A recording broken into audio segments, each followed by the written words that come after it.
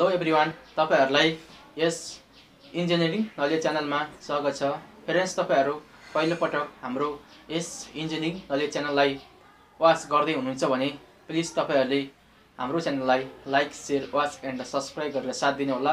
सँगै आएको बेल आइकनलाई प्रेस गर्नु होला, जसले गर्दा तपाईहरुले नयाँ भिडियोहरु पाउनुहुन्छ। आज मैले तपाईहरु समक्ष 2018 स्प्रिङ पोखरा युनिभर्सिटीमा आएको एप्लाइड मेकानिक सेकेन्ड अन्तर्गत को गियर को प्रब्लम लिएर आएको छु। सो क्वेशन सारौँ है त।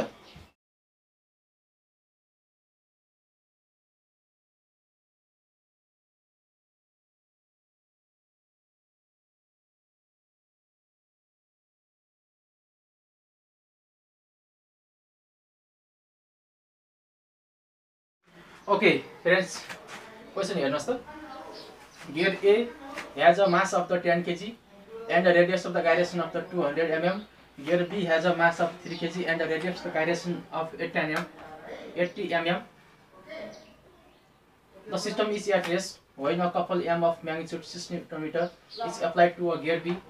Neglecting friction, determine the number of the revolution exerted by the gear B before its angular velocity reaches to 600 rpm. Second ma, the tangential force which gear B exerts on gear A भने हा। यो चाहिँ के छन्, दुईटा gear छन्, gear A र gear B। Gear A को रेडियस RA 250 mm दिया छ, गियर B को चाहिँ रेडियस 100 mm दिया छ। त्यस्तै गरी गियर A को मास र रेडियस अफ गाइरेसन दिया छ।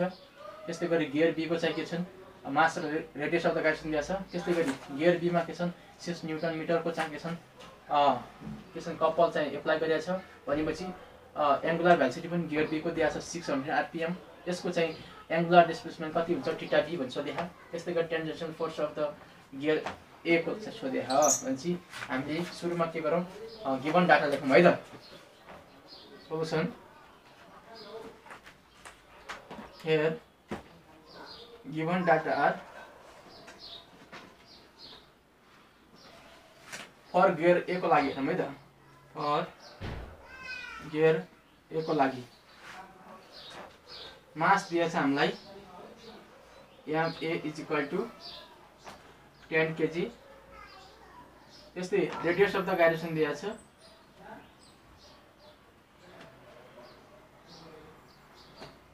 KA is equal to कति छ 200 mm छ।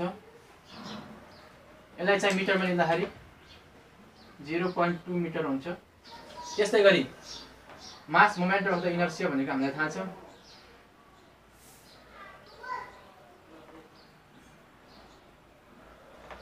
IA is equal to MA KA square.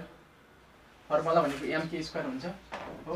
Mass of A भनेको 10 इन्टु KA भनेको 0.2 को स्क्वायर। यसलाई क्याल्कुलेसन गरौँ, 0.4 kg मिटर स्क्वायर हुन्छ।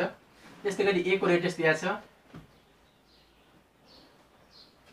RA is equal to 250 mm। यसलाई मिटरमा लिँदाखेरि 0.25 मिटर। फोर्स सोधेको छ हामीलाई टेन्जेन्शियल फोर्स गियर A को वाट। अब ओमेगा A हामीलाई थाहा छैन, ओमेगा A निकाल्नु पर्छ। अब फर गियर B को लागि हेरौँ।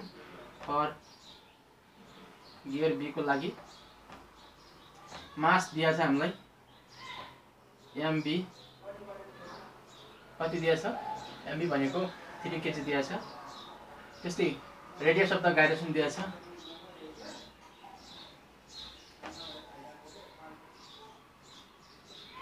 KB भनेको 80 mm।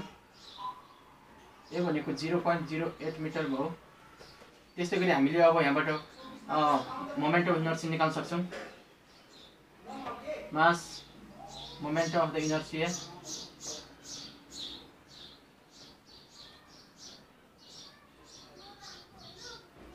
IB is equal to MB KB को स्क्वायर हुन्छ।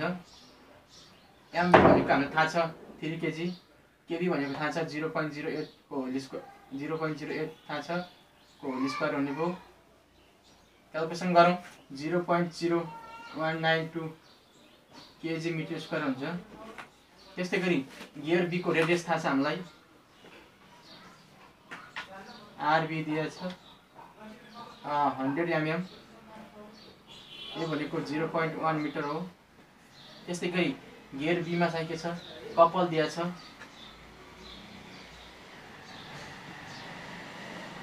m = 6 न्यूटन मिटर को दिया छ। त्यस्तै गरी गियर बी मा एंगुलर भ्यालु दिया छ 600 rpm।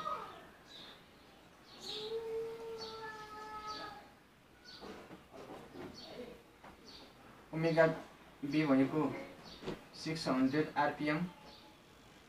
हामीलाई थाहा छ 1 रेभोल्युसन मा कति हुन्छ, ट्वाइस पाई हुन्छ भनेपछि 600 मा कति हुन्छ, 600 * ट्वाइस पाई डिभाइड बाइ यो मिटर के छ, यो मिनेटलाई चाहिँ हामीले सेकेन्ड लिनुपर्छ अनि 60 डिभाइड गर्नुपर्छ।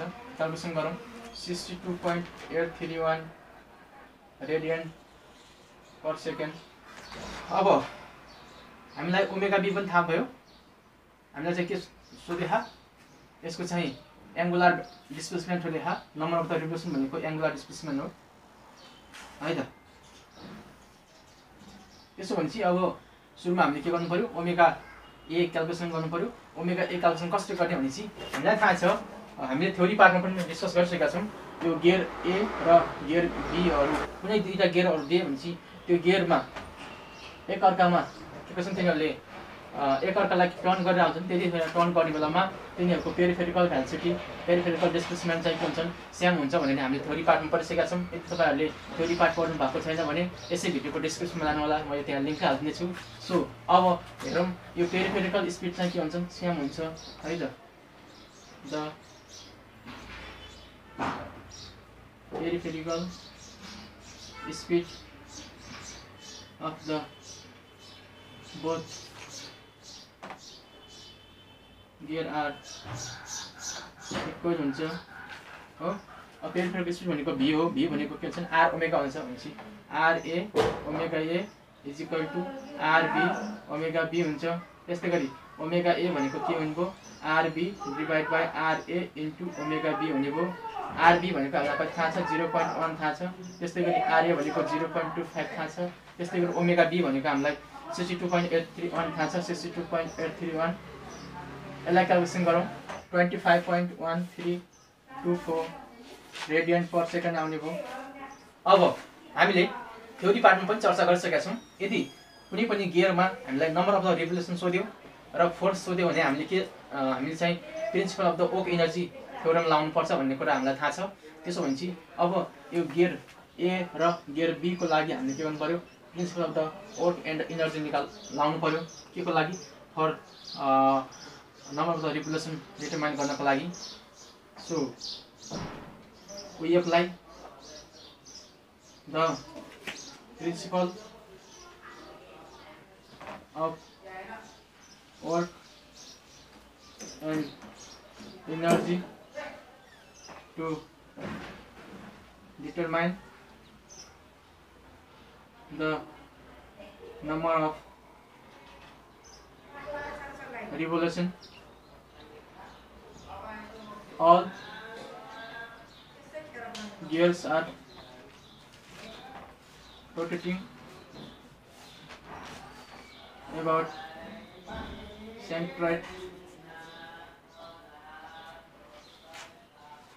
centroidal axis.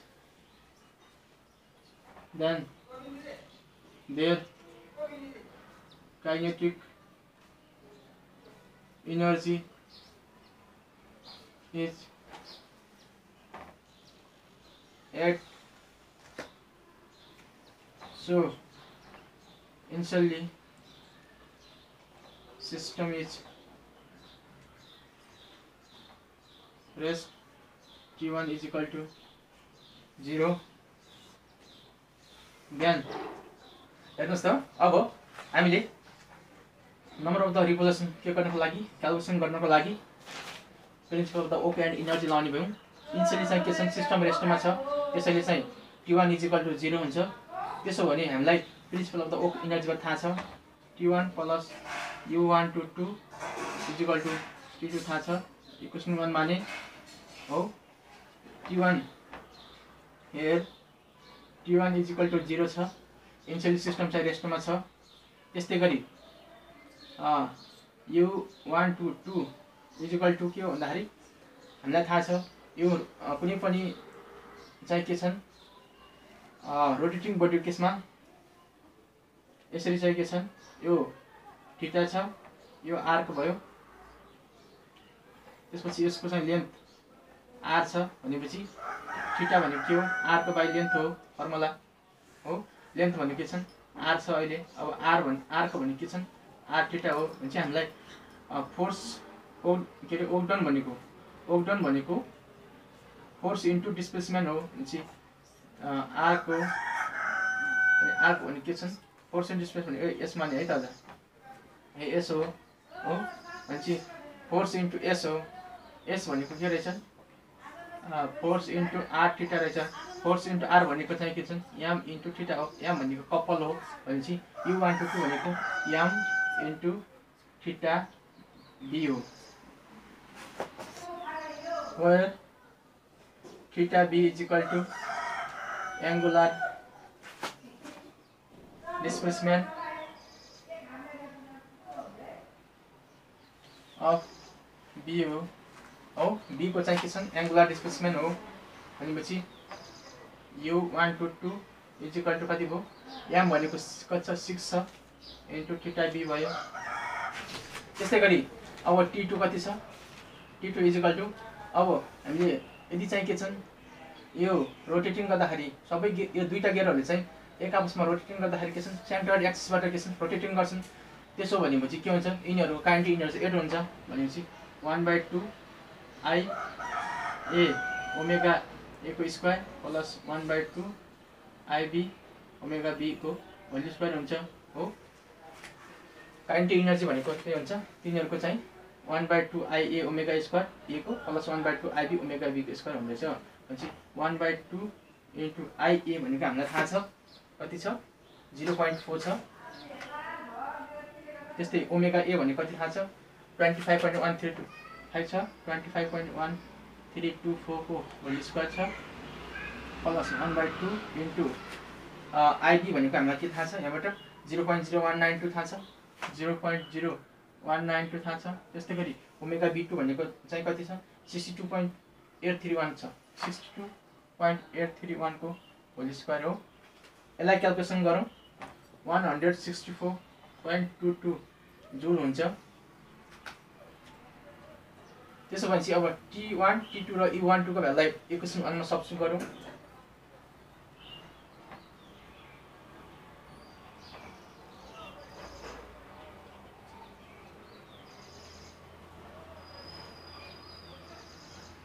जस्तो इक्वेसन मा T1 T2 र U12 लाई भ्यालुलाई सब्स्टिट्युट गरौँ T1 भनेको 0 प्लस U12 भनेको 6 theta b is equal to T2 भनेको 164.22 theta b is equal to कति भयो क्याल्कुलेसन गरौँ 27.37 radian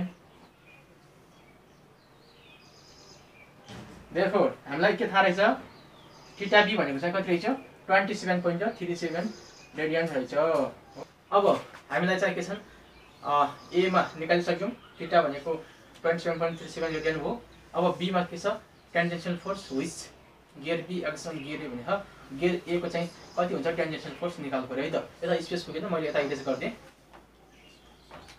to calculate the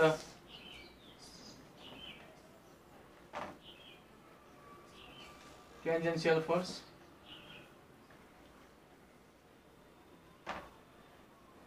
gear B exerts on gear A is the only take a motion of gear A that is only kinetic energy of a gear अहिले भन्न खोजेको के हो भन्दाखेरि यदि हामी चाहिँ गियर A को चाहिँ टेन्जेन्शियल फोर्स निकाल्नु पर्यो भने चाहिँ ओन्ली चाहिँ गियर A को मात्र के गर्नु पर्यो काइनेटिक एनर्जी लिनु पर्यो भने चाहिँ यो गियर A छ हो यसरी गियर A चाहिँ यो टेन्जेन्शियल फोर्स यसरी कन्ट्याक्टमा लाग्छ यसरी चाहिँ यहाँ फोर्स लाग्ने हो यो गियर ए हो अनि यसको हिन्ज सपोर्ट छ AX र AY भन्छन् RA यसरी RAX र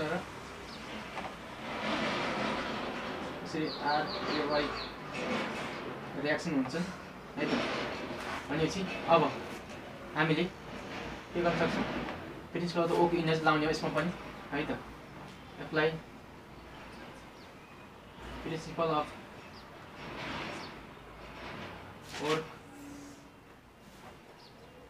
and energy for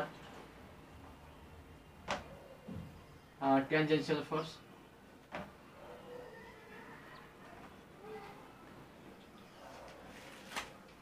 T1 plus U1 2 is equal to T2 like equation 2 माने here T1 भनेको 0 हुन्छ किन भन्दाखेरि इन्सुलिन सिस्टम चाहिँ के छ रेस्टमा छ T2 भनेको अब 1 गियर ए को चाहिँ के छ मोसन हुनुभयो भनेपछि 1/2 IA ओमेगा ए को स्क्वायर हुनुभयो 1/2 IA भने कति छ 0.4 छ इन्टु ओमेगा ए भने कति छ 25.1324 25.1324 को होल स्क्वायर भयो क्याल्कुलेसन गरौँ 126.327 जुल भयो अब हामीले U122 को लागि ओर क्याल्कुलेसन गर्नुपर्ने हो ओरको लागि हेरौँ है त ओर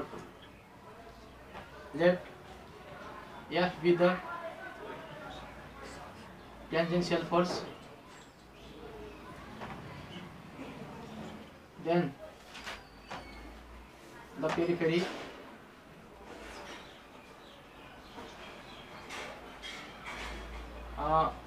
displacement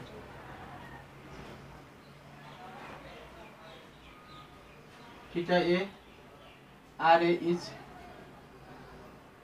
equal to theta B RB किन भन्दाखेरि यो कुनै A र B चाहिँ के छन् टर्न गर्ने क्रममा यिनीहरू विथआउट सेल्फिङमा के छन् टर्न गर्छन् त्यतिबेला चाहिँ के हुन्छ यिनीहरूको पेरिफेरिकल स्पिड र डिस्प्लेसमेन्ट सेम हुन्छ theta A RA is equal to theta B RB हुन्छ देन ओक्डन भनेको U122 भनेको यति हुनुभयो हामीलाई थाहा छ m इन्टु थीटा भन्ने थाहा छ m भनेको चाहिँ के छन् फोर्स इन्टु डिस्प्लेसमेन्ट थाहा छ भनेपछि फोर्स इन्टु डिस्प्लेसमेन्ट भनेको के हो R A थीटा A थाहा छ भनेपछि RA थीटा A भनेको RB थीटा B युज गर्न सकिनेछ m into theta B RB use गर्न सकिन्छ है त अब f निकाल्नु छ थीटा B भनेको थाहा छ हामीलाई 27.37 छ 27.37 छ इन्टु RB भनेको छ 0.1 छ हो अब यो U12 T1 र T2 को भ्यालु चाहिँ इक्वेसनमा सब्स्टिट्युट गरौँ substitute T1 T2 and U12 in equation 2 मा सब्स्टिट्युट T1 भनेको 0 प्लस U12 भनेको कति रहेछ 27.371 into 0.1 into F is equal to T2 भनेको कति रहेछ 126.327 भयो त्यसो भनेपछि F is equal to कति हुन्छ रहेछ 46.1552 न्युटन हुन्छ रहेछ हेर्नुस् त हामीलाई टेन्जेन्सियल फोर्स पनि के गर्यौं क्याल्कुलेसन गरेपछि कति हुँदो रहेछ 46.1522 न्युटन एन्सर हुँदो रहेछ